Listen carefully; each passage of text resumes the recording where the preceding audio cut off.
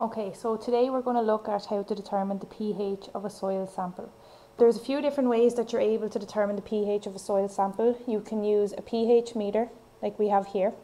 You can use universal indicator solution, which we have here, and you're able to compare to a colour chart.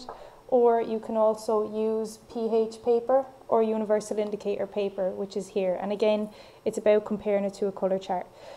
So the first step would be to measure out your soil sample. So I'm going to get about 20 grams of this soil sample. It's dry and it's a sandy soil. Right, so I'm going to add in my 25 ml of distilled water into my soil sample. I'm going to give it a stir. I'm going to leave this sit now for 5 minutes.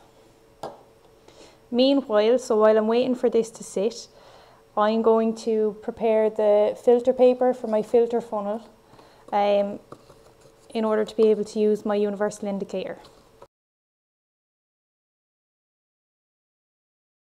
And now I'm also just going to make sure to calibrate my pH probe.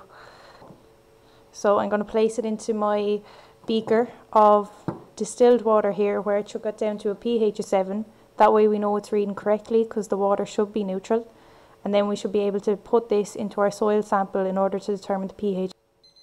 Okay, so now we're ready to go with this, and the pH probe is also reading at about 6.8, so it's calibrated and ready to go. Okay, so having stirred it around a bit, the pH is actually not changing that much. So it's at a pH of 6.7. So ideally for farmers, the pH should be between 6.5 and 7.5 for optimum crop growth. So now we're going to have a look at how to actually get the pH using the universal indicator paper. So with this, you can see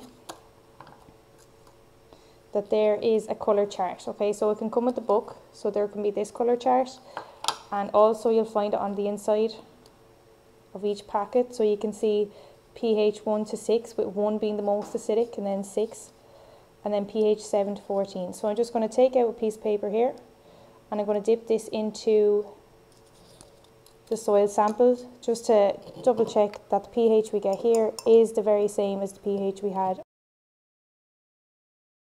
Looking at this, we would pair this up with just to have it there beside them. You could determine it at pH 7. Right, so I have my beaker there underneath, ready to collect anything that filters through. Filter paper in the filter funnel. Just going to give this a good stir and then pour it into this here.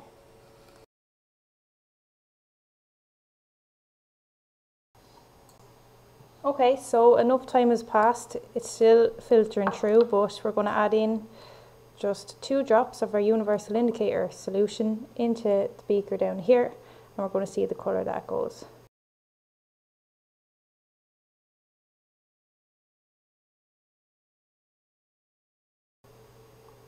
Okay, so you can see that we're still getting the green colour that we were getting with the pH paper, and in line with what we got in the electrode. So you just compare to the colour chart that you've been given in the lab for this, whether it's the same as this one or if it has its own, and then you should be able to determine that it's in and around a pH of 7.